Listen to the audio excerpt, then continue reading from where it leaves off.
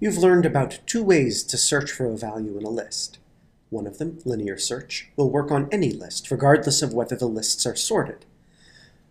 Binary search requires that the list is sorted, but, as you've seen, it looks like it can be a lot faster than linear search.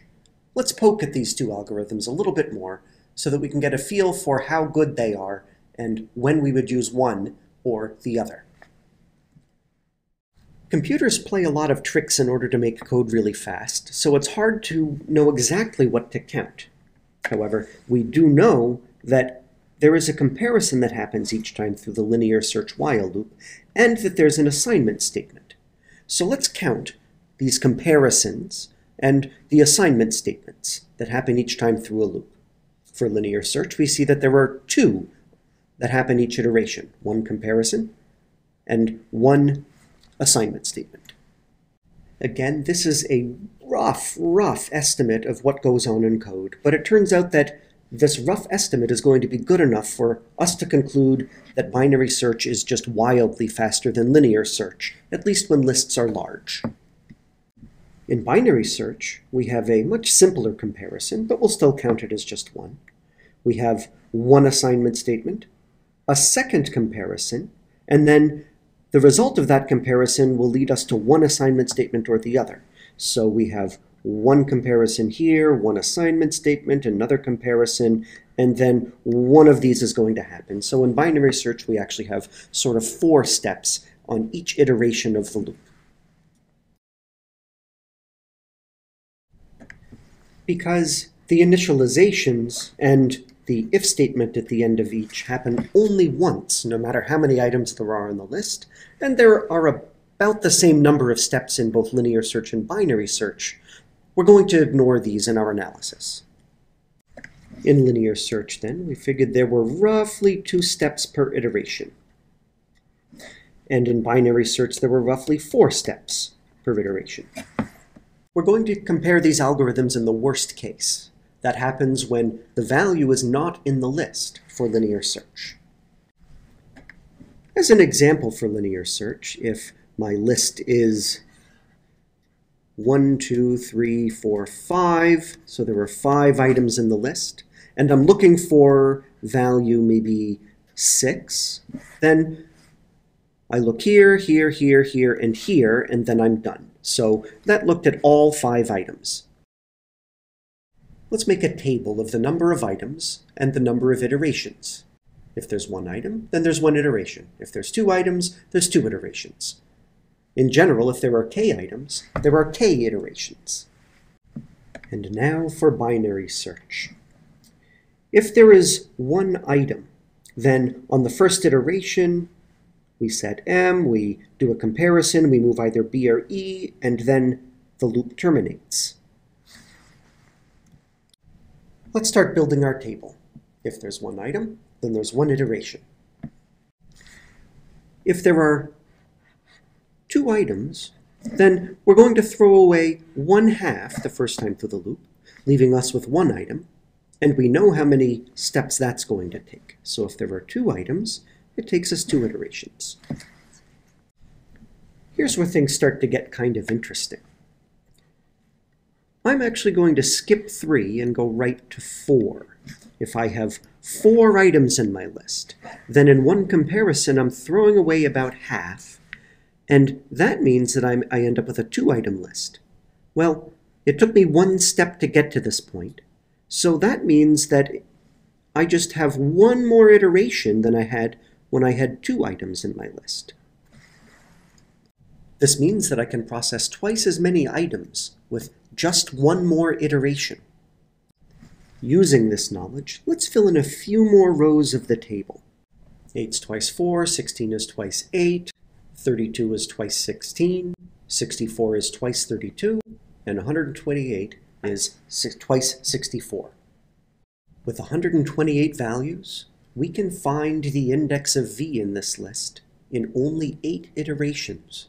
Linear search would take 128. Let's plot this on a graph. Our axes are the size of the list, or the number of items, and the number of iterations.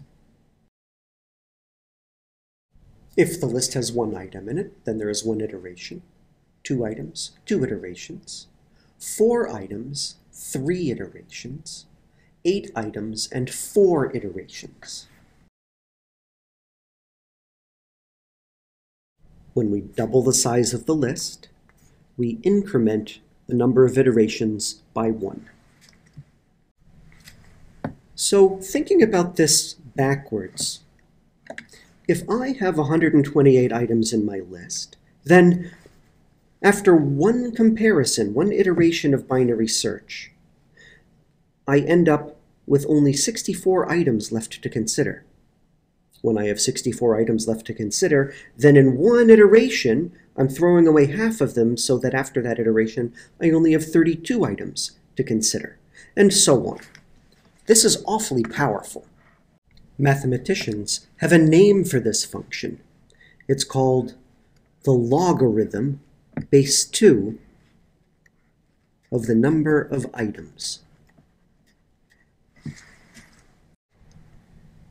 Here's one more way to think about logarithms.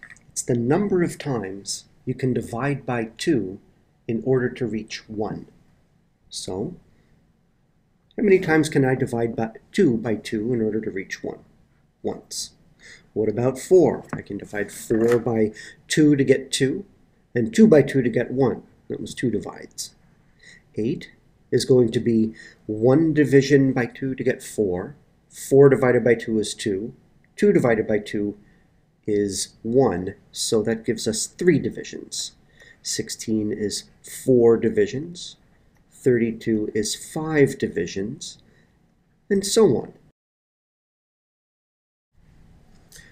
So let's try to calculate the logarithm of 1024. Well, 1024 is 512 times 2. When we divide 512 by 2, we get 256, then 128, then 64, then 32, then 16, then 8, then 4, then 2, and then 1. So there's 1 division, 2, 3 divisions, 4 divisions, 5 divisions, 6 divisions, 7 divisions, 8 divisions, 9 divisions, 10 divisions. So the log base 2 of 1024 is going to produce, what did I say? 1, 2, 3, 4, 5, 6, 7, 8, 9, 10.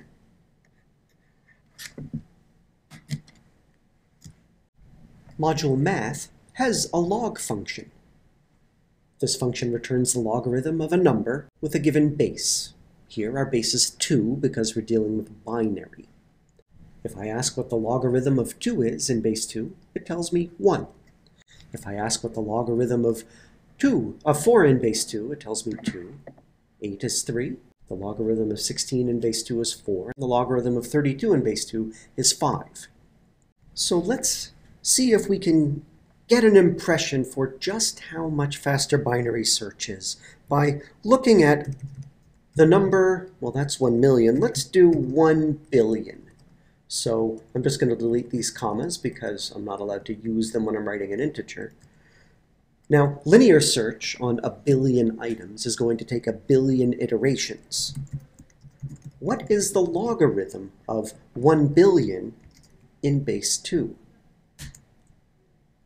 Just under 30. So it's going to take 30 iterations of binary search in order to find a number in a billion items. Let's call binary search and linear search on a long list of numbers to see just how different these two are. We'll search for a value we know is not in the list. So, with 10 million items, binary search is nearly instantaneous. Linear search is noticeably slower. Here we go.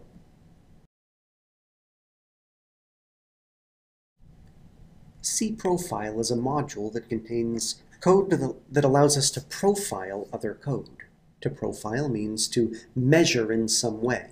See how much memory it uses, how much time it takes to run. Function run in module cProfile takes a statement to execute, and then presents profiling information.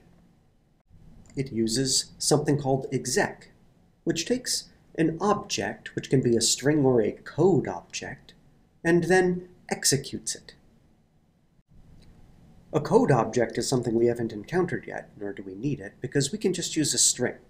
Let's try calling exec. If we give it something that isn't a string, we're told that argument 1 must be a string, bytes, or code object. Okay, let's put 3 plus 4 inside quotes. There's no error, but we still don't know exactly what's going on. Well, run takes a statement. Perhaps exec can take a statement as well, maybe an assignment statement. When we do the function call, indeed variable x is created. Let's try assigning a string to variable y. Remember that L refers to a list with 10 million items in it. Let's call function run in module C profile with a call on binary search, looking in that list for a value that isn't there. We see a table. There were 6 function calls. It took very little time. There was one call that took the total time of no seconds, and it was on the string that we passed in. There was one call on binary search. There was one call on exec, one call on len, and one call on a method disable of the profiler. That last one is completely irrelevant to our analysis. Here we see that in linear search, there was one call on the function linear search. It took nearly 3 seconds to complete. There were 10,000,002 calls on method len. That took nearly a second just by itself. That gives us a hint that we could optimize linear search. Let's call len on L outside of the while loop, and then use variable length everywhere instead of the call on len. When we run this again and profile it, we see that we went from nearly 3 seconds for linear search down to just over 1.5. That's a remarkable speed up. However, that doesn't even come close to how fast binary search is. This is all if the list is sorted, and all in the worst case. In the best case, where we search for the first item in the list, linear search is also blazingly fast. Mathematical analysis of algorithms and profiling can give us significant insight into how algorithms work and why they are so good or bad.